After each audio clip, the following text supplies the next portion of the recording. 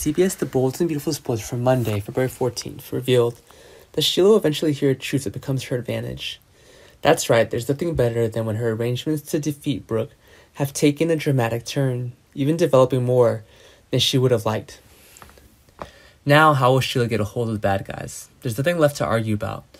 She found it quite amusing when she quickly swapped out those non-alcoholic bottles, and also felt quite content when Brooke fell into a drunken stupor.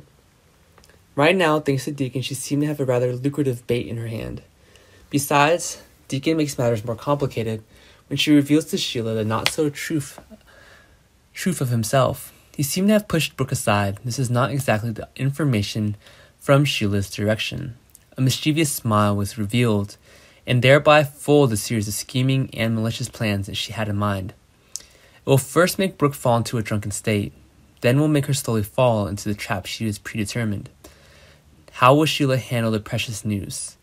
Sending in some news would be a good option. In addition, Brooke confidently clarified certainly personal factors, so She-Devil was determined to reel in the news with certainty. In addition, Brooke is trying to minimize the risk that will appear in her life in the near future. The first truth is that it's not always right, so it's not always clear that everything is right.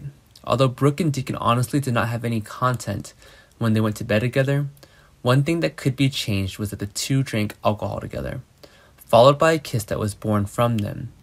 He even enjoyed being in Brooke and Rich's shared bed. Things were worse than ever, when Brooke didn't want anyone to know the whole truth. It is time to end this married life forever. This would be very easy to do. There are many complicated problems that have been formed, a plot containing a lot of sadness in it. There were countless times subconsciously pain was transmitted from Brooke and Rich's side. They communicated back and forth. After all, was everything too much for this plot?